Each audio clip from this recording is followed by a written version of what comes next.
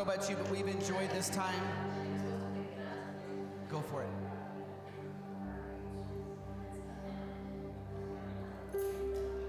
First glance.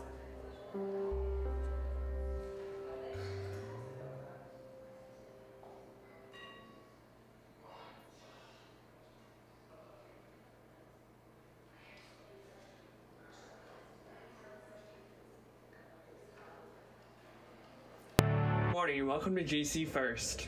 I'm Josh. Here's your first glance.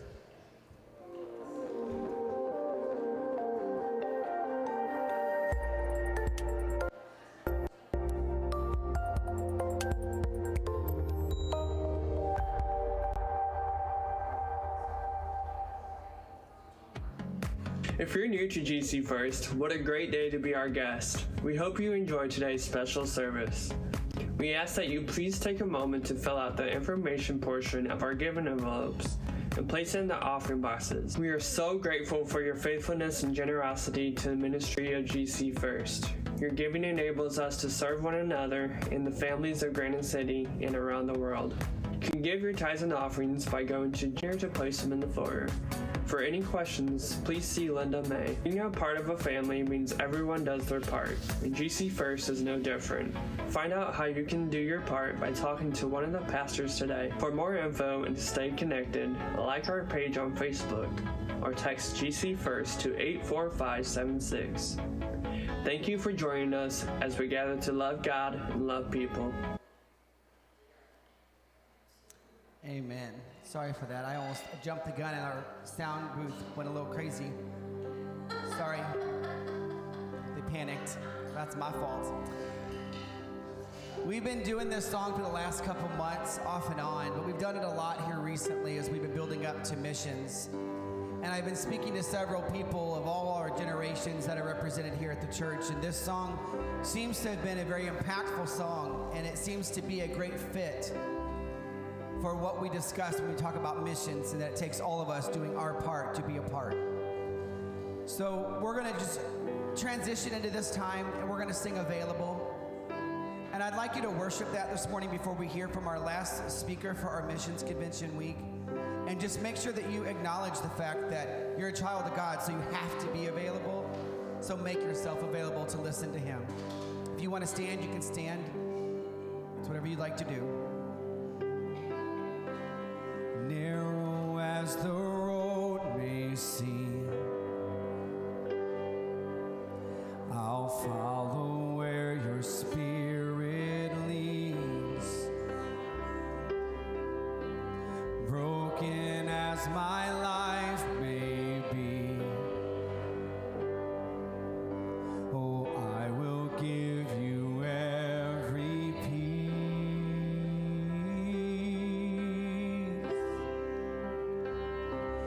I hear you call. I am available, and I say, yes, Lord, I am available.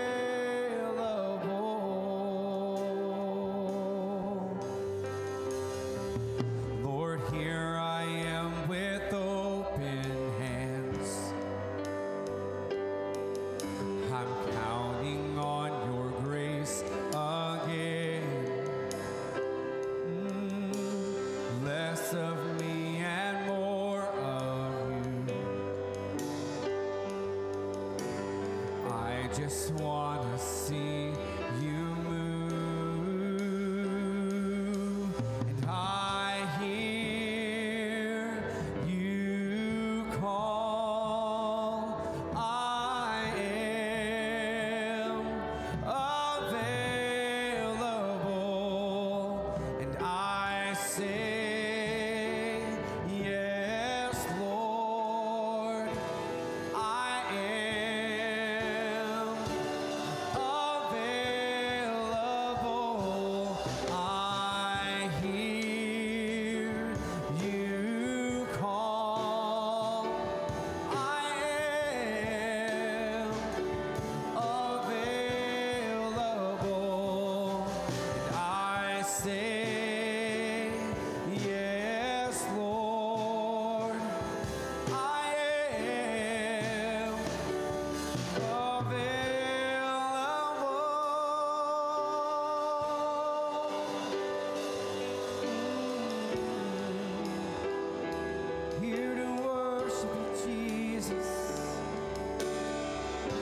fix our eyes on you, Jesus. We're available, Lord.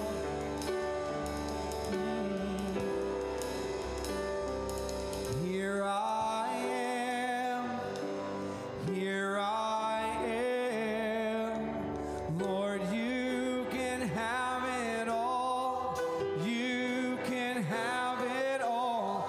Here I am, here I am. Lord, you can have it all.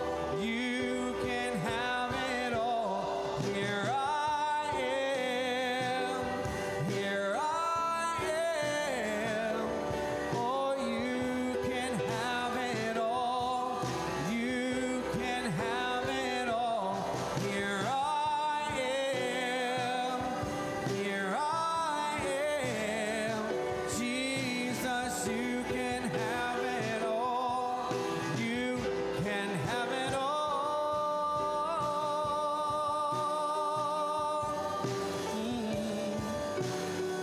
You can have it all of me, Jesus.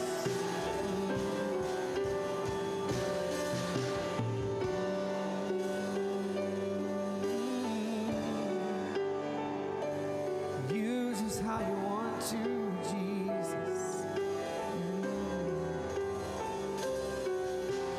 For the one who gave me life, nothing is a sacrifice. Lord, use me how you want to, God. Have your throne within my heart.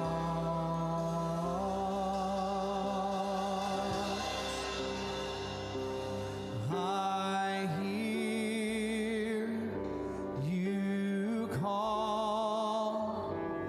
I am available. I say yes, Lord. I am available. I hear you call. I am available. I say yes, Lord.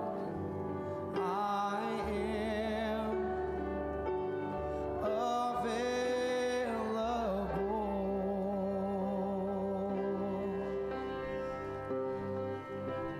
Lord, throughout this week, our prayer has been that we would be sensitive to your voice. Lord, and that if there are anyone who has been a part of our gatherings this week, who has been talking to you about a call, Lord, that this week would bring confirmation to their hearts, to strengthen their ability to say yes. But whether we're called to go, or we're called to serve right here, or we're called to be senders, the truth is that we all have a call.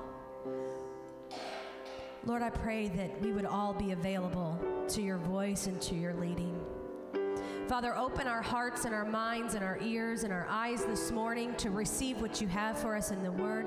Father, help us to listen attentively to the message that's going to be shared with us so that we can partner with your work right here.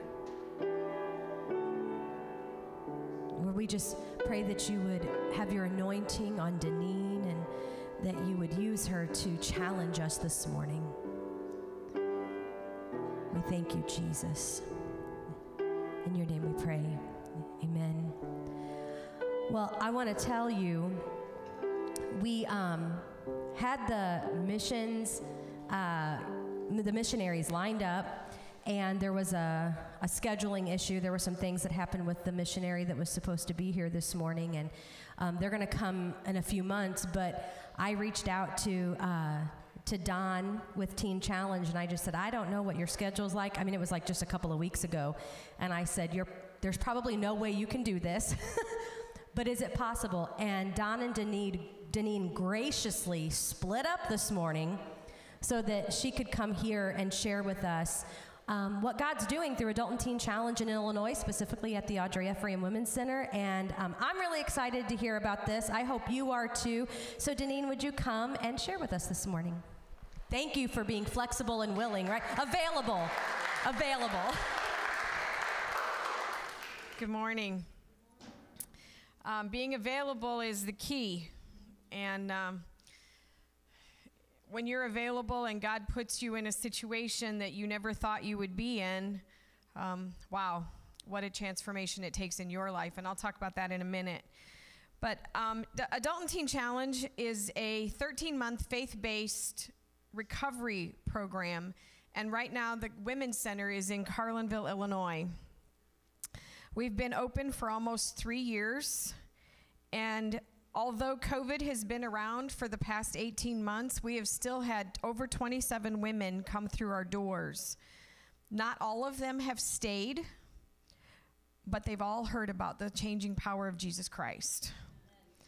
And in the latest statistics right now in America, 46% of every family is affected by addiction. And if you don't think that family is yours, you need to take a different look. Because even mine and my husband's both of our families have suffered, have got people in addiction. My husband lost his only cousin on his dad's side to alcoholism at the age of 40. And she started drinking when she was 8. We've had women call for our program as young as 9 that we don't take because we only take 18 and older. But the oldest one was 83. And she was addicted to opioids from a surgery. So don't think it's not your family. We had a call from a family, the mom, 65 years old, had surgery, addicted to opioids, stealing from her children, homeless and living under a bridge. They didn't know where she was at, but when they found her, they wanted to bring her to us. I mean, we still haven't heard from them. I don't know if they've ever found her. But it can affect anybody's family. And today I have Rachel with me, and Rachel is related to Travis, and this is Rachel's dad. And I'm going to get right to her testimony this morning because she has a sister who lives in Poland and is visiting the United States for 10 days. So Rachel's on a pass, and her dad brought her here this morning. And so that they can go back and spend time with their family, I'm going to let Rachel come and tell you her story right away so they can get on the road.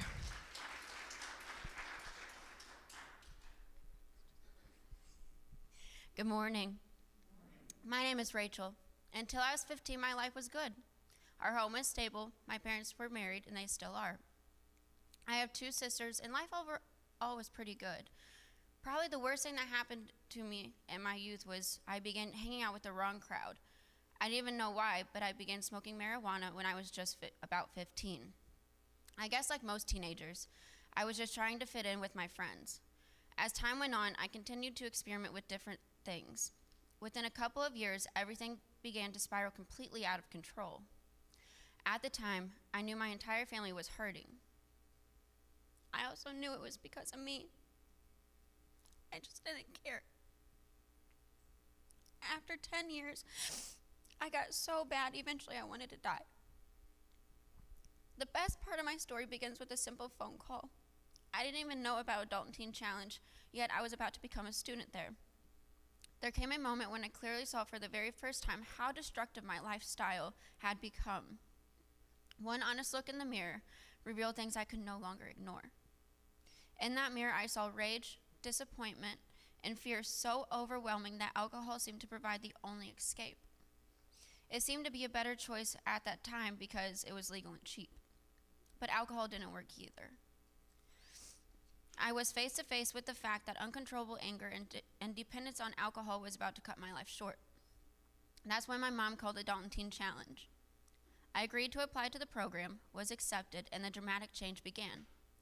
My anger began to fade, the desire for a transformed life began to grow, and I will never be the same. Isaiah 41:9-10 says, I took you from the ends of the earth, from its furthest corners, I called you. I said, "You are my servant. I have chosen you and have not rejected you. So do not fear, for I am with you. Do not be dismayed, for I am your God. I will strengthen you and help you. I will uphold you with my righteous right hand." When we celebrated Easter this year, my family and I are celebrating another empty grave.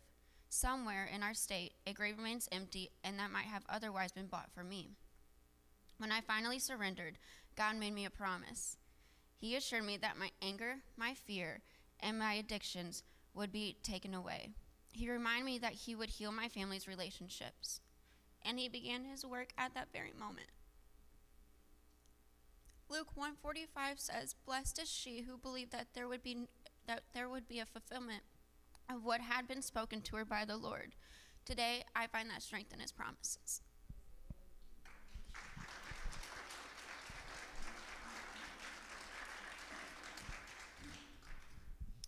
We believe in family restoration. And so today she is leaving because the sister that lives in Poland, she hasn't been able to see since she started the program. And so they are starting restoration this weekend. And her picture, can you show the next slide? That was her when she walked in the door. And a couple weeks ago, her mom took a picture of her standing outside of our center and said, "I have 2 pictures of Rachel on my phone, and one was from the day before she came to the center. And today I have a picture of her standing, and it was just what she looks like now." And she said, "Only God can do this transformation." And so we're just grateful. We're grateful. Thanks, Rachel. Have a good trip. So how can you become a part of what we are doing at Adult and Teen Challenge? If you'll show the next one. This is a picture. This slide is my husband's cell phone number. And if you want to know how to get on our newsletter, which Travis handed out to everybody a little bit ago. If you have a family member who needs a teen challenge, either male or female, if you text your first and last name to my husband's cell phone number, he will contact you by text later today or tomorrow and find out what it is you need. We have beds available, and we are waiting to fill them. The problem we have with women is that a lot of them have children, and they don't want to leave them behind. And we know how hard that is for them. Our goal in the future is to provide a home for women with children. So that's a future goal. It costs a lot of money to do that, and missions is about money, because we can't do missions without money. And unfortunately, a lot of us struggle with that. But our newsletter, if you want to keep informed on what we're doing, the newsletter is there, and so just text your name again to that number, or leave it with me, write me a note, and I'll take it back with me, and he'll put you on our newsletter so that you know what's going on. Trying to get through all these. And since this is Missions Convention, I want to talk about your quarter competition. I may have to help the women a little bit if I have any left in my purse. I tend to be the grandma who puts all my change in a bucket, and then when the bucket gets full, I take it to the bank and I divide it amongst my grandkids. My husband and I have been blessed.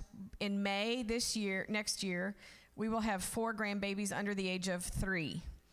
And we thought forever that we weren't going to have any because my son was almost 30 and he hadn't even got married. And our daughter, who had gotten married right out of college, they couldn't have kids. And then, thank you very much, now we have 3 and 1 on the way. And they are, of course, the most precious ones in the world, and yours aren't any better than mine. And I know that. But I want to go to the next slide. This is because of BGMC. And that may not look like a lot to you, but that is a 24-place eating set, new pans, new cutting boards. BGMC, a grant towards our center, paid for that. The next slide, we also purchased, this is what came in our UPS trucks, FedEx trucks, and big semis. And I'll talk about what's in those boxes in a minute. Next one. We were able to, on the left is a different picture of all those boxes, but on the right, we purchased end tables, new lamps, a new fan, and a new alarm clock for every bed, for every woman that walks in our doors. Next slide. This was our old classroom. We just had some 6-foot tables like what we use in all of our churches. And the next slide is all new study carrels. Each student will have their own. We're going to put cork strips on them so they can hang their pictures on there. But when we go to our study and our class time, they will have their own individual space that they can call their own. Next one. On the left, you'll see a new weed eater and a new leaf blower. We have 5 acres. It's a lot of work. On the right, we use under the bed storage containers because we don't have dressers, and each woman is allowed two 36-inch storage containers under their bed to put their belongings in. They're not allowed to have a lot. Next one. This is, on the left, is a new freezer, a new walk-in freezer. It doesn't look like much, but it'll be a 6x6 walk-in freezer. It comes in a pallet. Oh my goodness, the guy who pulled up in the truck said, do you have people? And it was me and my staff person, Debbie, and we're like, yeah, we're it. He goes, oh no. But we managed to help him get that off the truck on his lift. And thank God it did not tip over and kill us because it was so scary. And on the right, there's a package of, it looks like it's all shrink wrapped. That is all new lighting for our sanctuary building. We are in an old Baptist church, and our lighting is horrid because they took little can lights, painted them black, and then put floodlights way up inside of there. So sometimes the ambiance is great, but you can't read. So we have all new lights that will be assembled. Doug is trying to find some people who will volunteer to come and help put those up so that when we light up the room, we light up the room. And I think there's one more slide. This is trash. Along with all that stuff comes a lot of trash. But I want you to know we are recycling those styrofoam things in the back. We're waiting for snow, and we're going to see how well they slide down the hill. So I saw those. They're like 5 inches thick, and I'm like, that might just work. We have just enough of a hill in the front of our property and on the side of our property that it, when you're old, you don't want to go too far.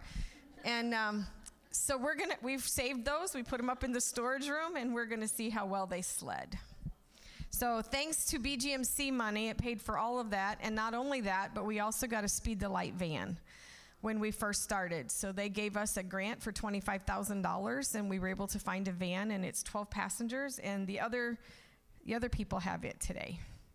So we have appreciated the fact that you guys have contests that help provide stuff for the women who come in. And that wasn't all we need. We still have a lot more. Right now we're looking at a $50,000 septic system because we are on a hill, and we have to have 2. We have to one that the stuff goes into, and then we have to have another that we have to pump it up the hill into the real one. It's so crazy, but that's what we have to have. So 2 septic systems, each are $25,000, $50,000 so that we can have more than 12 women in the building. We are in need of siding on the front of our building. We figured that will be somewhere between $10,000 and $15,000 because we have our building sat empty for 6 years, and the birds came along and put little holes in there, and we've covered them over, but now the birds have gotten the wires out, and the birds are getting in the walls. So that's a need that we have. When we reach 12, we're going to need another van. And so the list goes on. We need new carpet. The carpet in the building's 25 years old.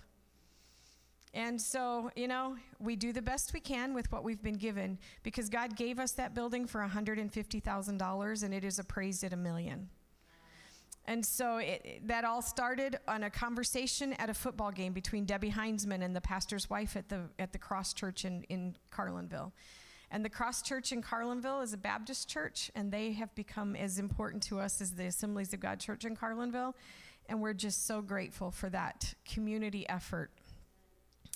I'm going to just speak a little bit today about a man in the Bible who had a lot of faith.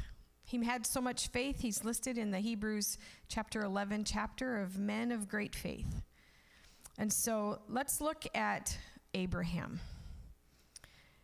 In Hebrews chapter 11, in verse 17, it says, "It was by faith that Abraham offered Isaac as a sacrifice when God was testing him. Abraham, who had received God's promise, was ready to sacrifice his only son Isaac, even though God had told him, 'Isaac is the son through whom all your descendants will be counted.' Abraham reasoned that if Isaac died, God would bring him back to life, and in a sense, Abraham did receive his son back from the dead." And as we read this in the book of Hebrews, I want to go back to where the story actually happened in Genesis chapter 22. And I'm not going to read all 19 verses because that's like 4 pages in my sermon.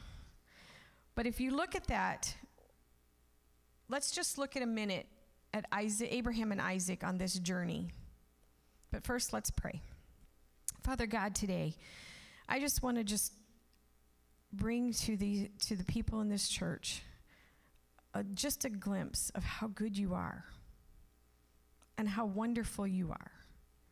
Even though this sounds like a horrible situation with Abraham and Isaac, God, so many times this could be us.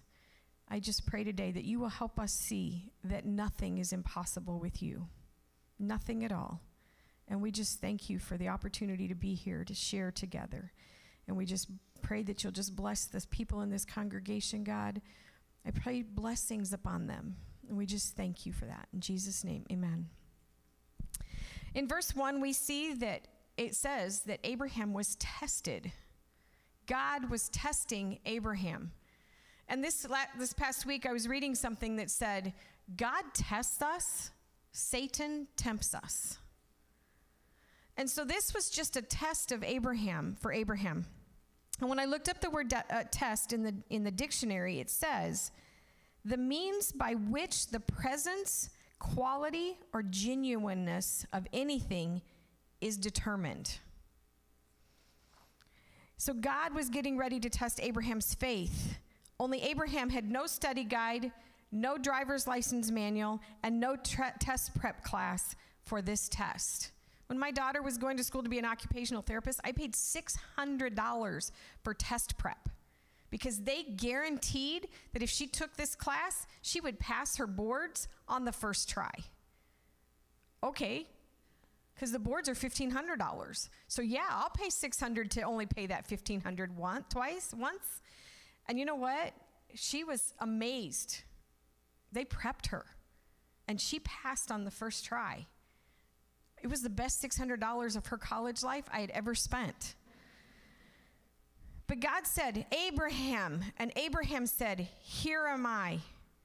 Abraham did not know what was coming, but he knew God's voice and he knew God's character. So whatever it was that God asked him, he knew it was going to require obedience. And this is what God said. Take your son, your only son, yes, Isaac. He called him by name, whom you love so much, and go to the land of Moriah. Go and sacrifice him as a burnt offering on the mountain which I will show you. Wow. I am not sure that that's what Abraham expected to hear that day. Abraham, in his mind, I'm sure it went like this. Take my son, my only son, the one I love, and sacrifice him? Abraham and Sarah had waited 25 years for this son. This was the son that was promised to them. And if you have a child, you know what? You can take my car, you can take my house, I'll live in the street. Don't take my kids. Don't take my kids. But God said, take your son, your only son. Abraham was 100 years old when Isaac was born. He had waited 25 years. Ishmael had just been banished a few years earlier, and now Isaac may be gone too. God, you know what you're doing? In our center, we call it the what ifing. What if I did this? What if I did that? And I'm sure Abraham did that all night. And I don't think he told Sarah. Do you think you'd want to tell Sarah? No.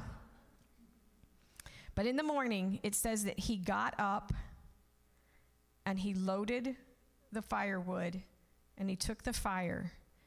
But I want to stop and think about this for 1 second. What if God was testing Abraham because he had let Isaac become so important to him that he was no longer putting God first? What if this was a test of Abraham's faith because Isaac was just so important to him? I know when I let something get him too important to me, God seems to be like, slip it right out from underneath me. What happens to us when we lose our phones? What happens when the signal on the TV goes out? What happens when we begin making more money and we don't think we need God as much?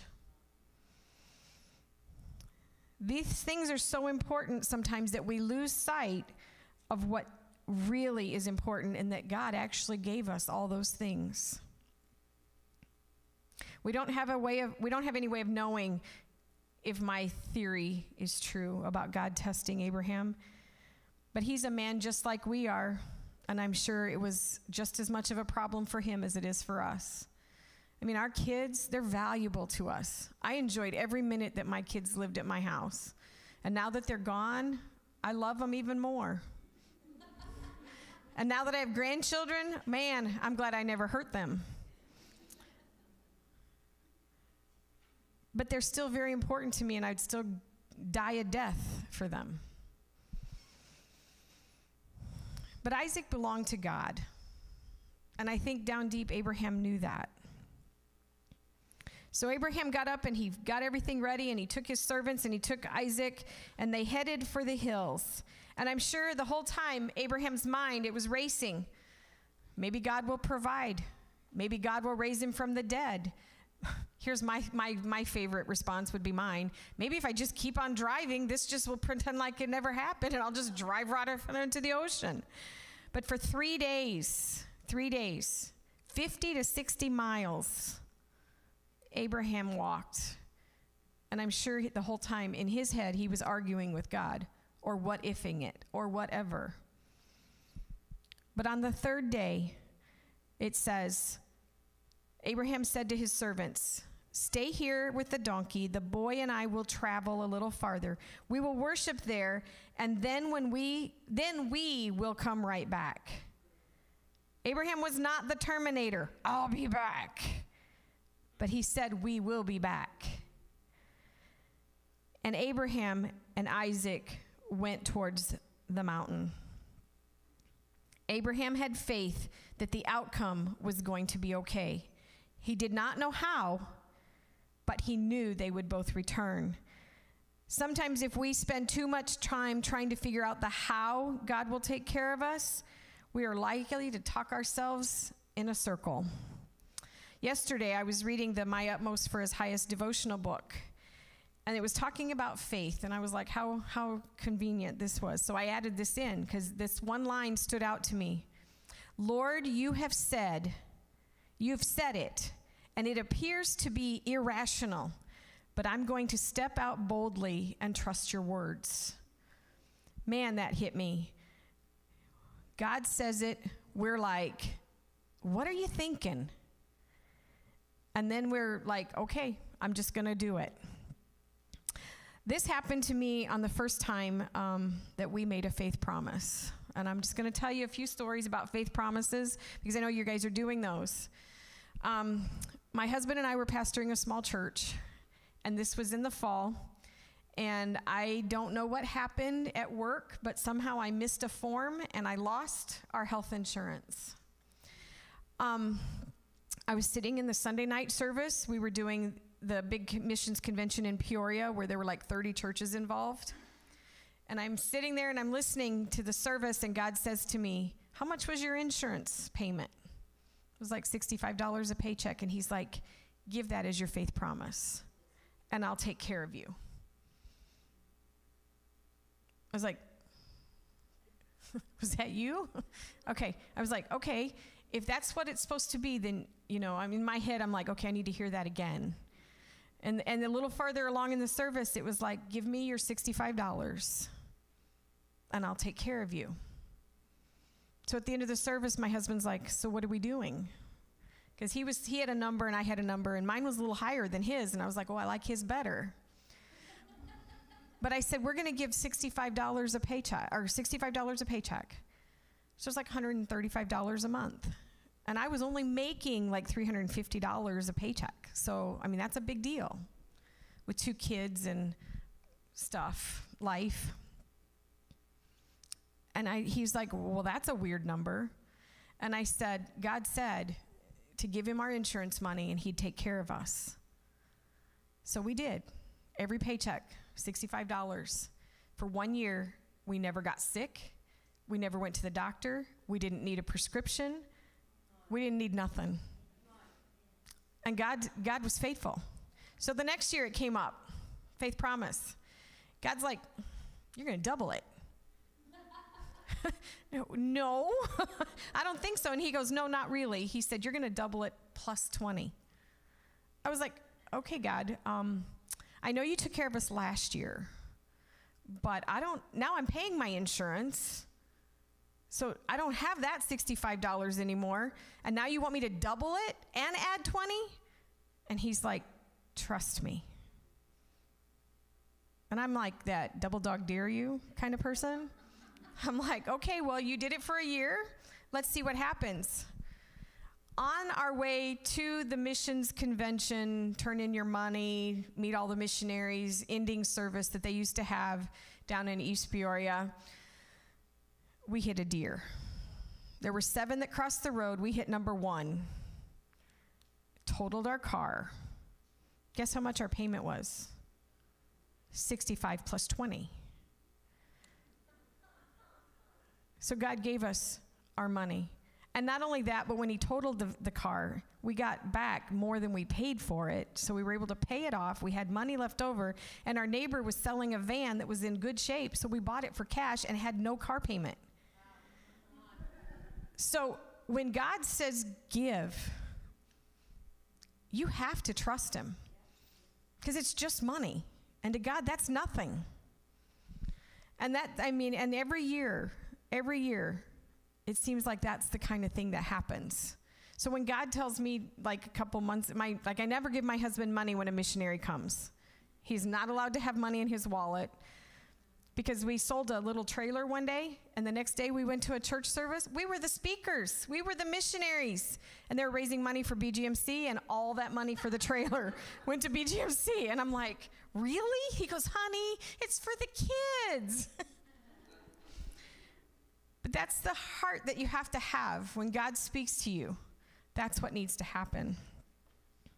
So Abraham, he was trusting God for the how. He didn't know.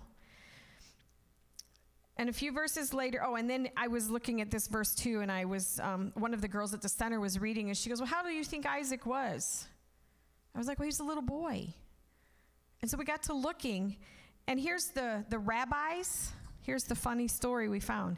The rabbis think that Isaac was 37 at this time, which contrasts with what we believe. But this is what they say. The rabbis also reason that the death for Sarah after this event was because she found out about Isaac being the attended sacrifice and died of a heart attack. So you can Google it. It's there. But most people really think that he was between 17 and 20. About the age that Ishmael was when he was banished. But he had to be strong enough to carry the wood up the mountain. That's how I kind of wondered how old he was, because a little boy probably wouldn't be able to carry enough wood up a mountain, at least not the little boys I know. No matter how old he was, this was not just a faith journey for Abraham, this was a faith journey for Isaac. Isaac asked Abraham in verse 7, Dad, we have wood, we have fire, and we have wood and fire, and we have no offering. In Abraham's response? God will provide. God will provide. And I'm sure Abraham at this point, can we walk slower, take more time? But when they arrived, Abraham built the altar, and he laid his son on it. Can you imagine laying your 17, 18, 20-year-old son on an altar bound? And it boggles my mind. But here's Abraham, and he takes the knife. Where's your mind going? What would you do? I called my son because he's going to school for Masters of Divinity, and I'm like, but he also is a sports nut. And I said, what would a good sports term be for this moment? He's like, full count, bottom of the ninth, World Series, you're up to bat. This is third and down. I don't understand all these terms because I'm not a sports person. Third and down, you've got to get a touchdown, and you're on the 2-yard line. But I said to him, but I remember a game where he was in 8th grade and they were playing for the state tournament. It was the first game in the series of the tournament. And he got walked to first base. And Chip is not a fast runner, so get that in your mind. And the next kid came up to bat, and Chip starts running to second base. And everybody goes, and nobody breathed. And he gets to second base, and his coach says, what are you doing? He goes, you gave me the sign to steal. He's like, no, I just scratched my leg. So the coach was like, well, since you're here, we might as well just go for it. So the next person got up and walk. Next person get up, walk. Next person gets up, walk. So now the bases are loaded. And the last kid to get up can't hit. And the coach tells him, just bunt. And he looked at Chip and he said, if you've ever ran fast in your life, this is it. Well, Chip was the only one who scored in that game because when he started running, it was like chariots of fire because everybody was not breathing and everything was in slow motion. But he slid across home plate and he scored the only run, and they were able to go on, which they eventually then ended up winning the whole state tournament for Class 1A. But I said to him that I felt like Abraham had to be that dad that was like not breathing for that second as they watched his kid do something. And for me, I remember that night of that game because I was like, I'm going to die before he gets there. This had to be gut-wrenching, but imagine for Isaac it had to be the same thing. And then a voice calls out, Abraham, Abraham. And I bet you anything, when God said Abraham, or the voice of the angel, Abraham, Abraham, yes, thank goodness. Do not lay a hand on that boy. Do not hurt him in any way. And I think this is the most powerful part of this whole story that was written. For now I know that you truly fear God, that you have not withheld from me your son, your only son. See, this was the moment God had been waiting for. This was what God had been wanting from Abraham all along. This is what God wants from us. He wants us to not hold back anything from our lives. At that moment, if I had been Abraham, I would have dropped to my knees and cried like a baby because God provided in the thicket a ram. And Abraham then called the place Yahweh Yireh, because the Lord provides. Have you ever been in that situation in your life where, you know, we had a time when Don became unemployed, and there was a flood in Chicago, and what are the checks you get when you're unemployed? Unemployment checks. How hard is that? Well, he was also unemployed at one time because of an accident. It was workman's comp. That was a totally different thing. But they weren't mailing the checks because there'd been a flood in Chicago and our rent was due, and Chip was 3 years old, and I said, Chip, you need to pray. Because at that moment, I didn't have faith. I was like, you know, they're never going to get that check. You know, we're never going to pay our rent. Chip prayed, and the next day, they caught up, and all those checks came in the mail. And I was like, see what you can do? But on that mountain that day, God provided. He provided the sacrifice. God provided the sacrifice, and Abraham and his son were able to walk back down the mountain. when God becomes the center of our lives, we soon realize that we must go back. We must give back to him everything that he asks from us. For me, coming to Teen Challenge was that moment. I was comfortable where I was at. I had a job, we had a church, and it was comfortable. But God doesn't want us in our comfortable. And then the adult and teen challenge thing came up, and my husband was all in. Oh yeah, we're going. I'm like, no, I don't think so. You might go, but I think I'm waiting. And I'm like, honey, what do we know? We've never been addicts. I don't know anything about addicts except for the students I'd had in high school. I was comfortable, my job, my life, my everything. I was 6 years away from retirement. And God said, retirement, guess what? Not now. This has never been what I expected for my life. But if I have faith in God to do the what, does it really matter the how? I go back to what I read yesterday from my utmost, from his highest. Lord, you've said it, and it appears to be irrational, but I'm going to step out boldly and trust your words. For me, it was selling 2/3 of everything I owned, selling my house, and moving into a small apartment in Carlinville, Illinois, which I think is the swamp of the earth. I've never had so many allergy problems in my whole life as I do in Carlinville. I've never wanted to live there. I never had a desire to even go there. I did camp. That was enough.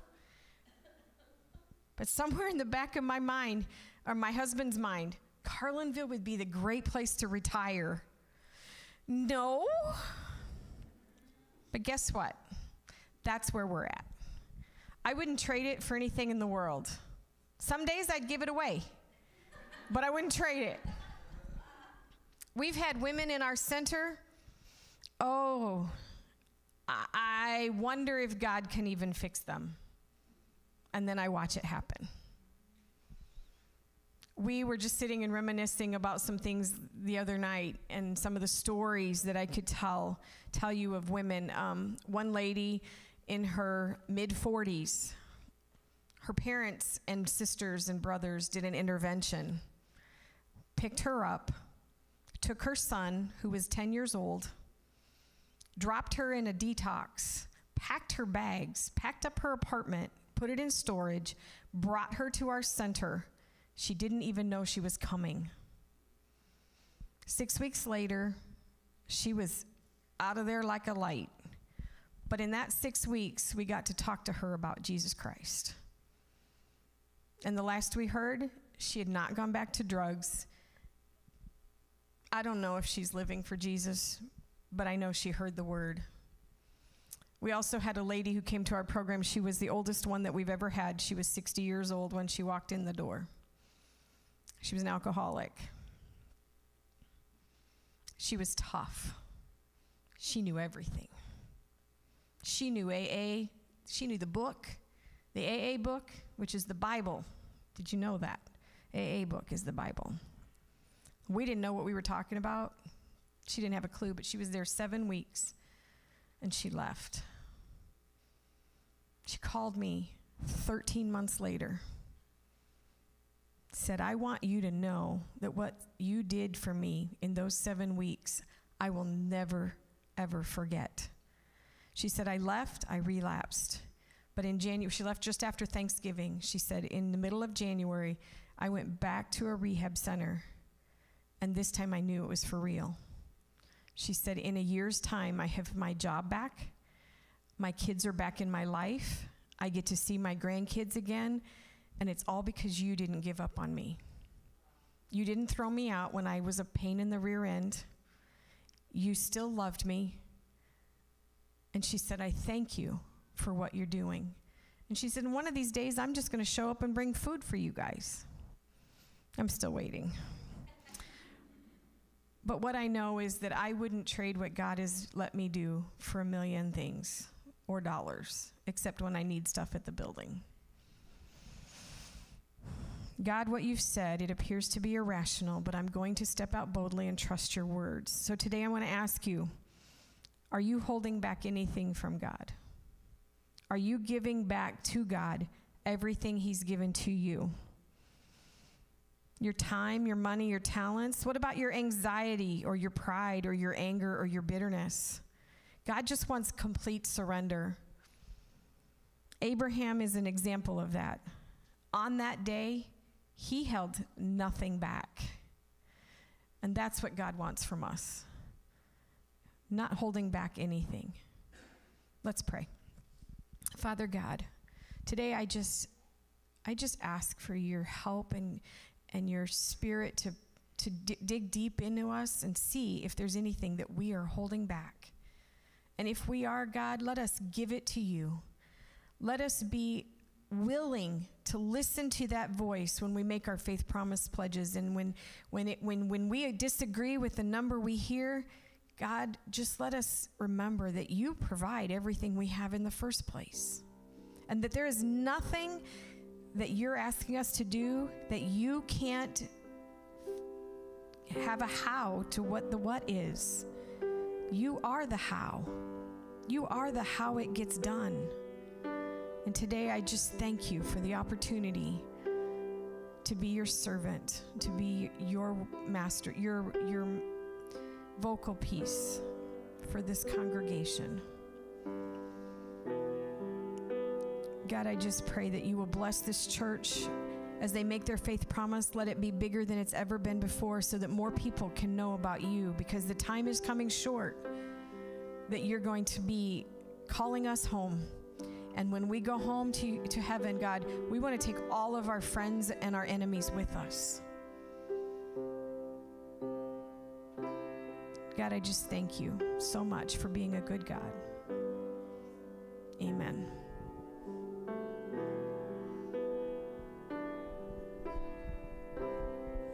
Thank you, Deneen. Two things. Those of us who are watching The Chosen, as Deneen was talking there at the end, the one thing that stood out to me was the encounter that Mary Magdalene had with Jesus. And when she was, remember, Scripture says that she was possessed by 7 demons. And the show portrays Nicodemus trying to cast the demons out of her, and he couldn't. And he said, this is something only God could do. And then he sees her whole days later. And he confronts her and he said, how could this be? And he said, what prayer was it? And she said, it wasn't you. And he said, well, who was it? And she said, I don't know his name, and even if I did, I wouldn't tell you. And then she said, all I know is I was one way before, and now I am completely different. And the thing that happened in between was him.